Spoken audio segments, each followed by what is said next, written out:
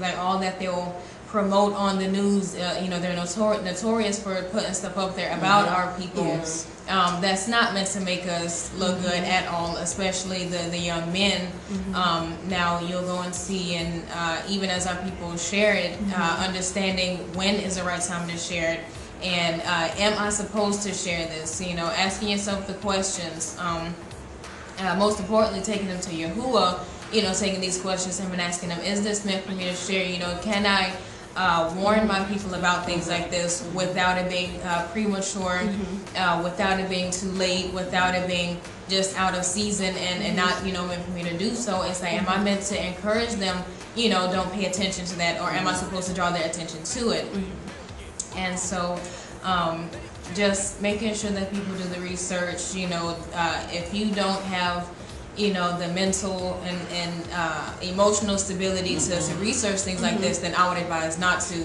Right. You know, if you're easily able to get, if you have anxiety attacks, you know, that's nothing that you need to research. Or if you're someone who takes this all, you know, emotionally in, and you don't know how to properly release it, you'll find yourself either really wanting to help your people to the point where it's hurtful to you, or you'll just want to push your own people away and not really want to deal with them at all, because it seems like, well, all I see is them being promoted as being hostile and, you know, out for my blood. And so using wisdom in what we do, caution, prayer above all, and making sure that, you know, that if we have issues with this, knowing that we have, you know, we can trust our brothers and sisters, and that not all of them are out there, you know, wanting to hurt us and wanting to do harm to us. Knowing that we do have brothers and sisters we can lean on, and, you know, say, hey, well, you know, I saw this on the news, and it kind of, you know, unsettled my heart, you know, it unsettled my emotions, and I wasn't sure what to do with it.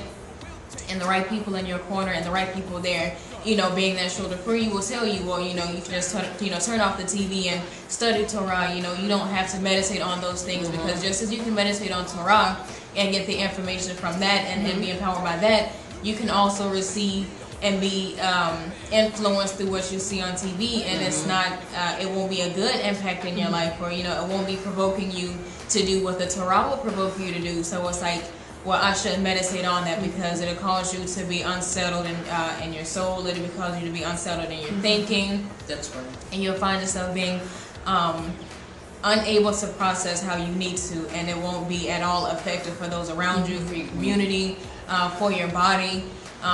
It will actually start to bother your health. And so just being cautious of what we do and who we allow to see what we're doing. And making sure that we're aware of what audience, you know, we are sharing this with. Right. And making sure that we ourselves are able to handle it, and those around us are able to handle it. If not, then it's just best to back up and, you know, dust your hands up, and it's like, you know, YAHUAH, I give it to you, and, you know, those that are able to handle it and do something about it, instead of trying to put myself in that position to be emotionally troubled and distressed and just off balance, and, you know, it's unnecessary. Be cautious and study, and don't allow these things to cause you to disregard your worth as a people. And thank you so much. And once again, I'm going to put the links to their channels inside of the bio, so you can go and subscribe to these two beautiful young ladies.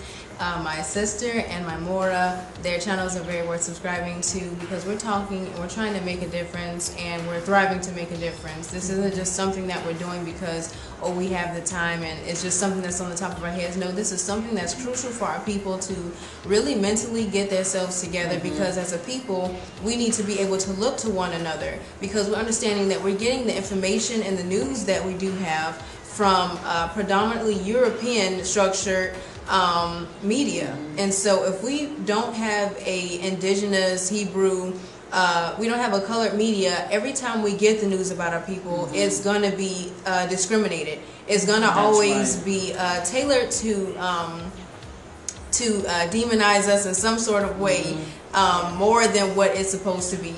So you always want to make sure that if you have a source of people that have information and they are melanated, you understand that it's not biased, and you understand that you're getting information for your safety. And so once again, I'm going to put the information inside of the description. I thank you, Morah 777. I thank you, Yasmin Brown, for being featured on my channel. Ain't nobody getting lazy.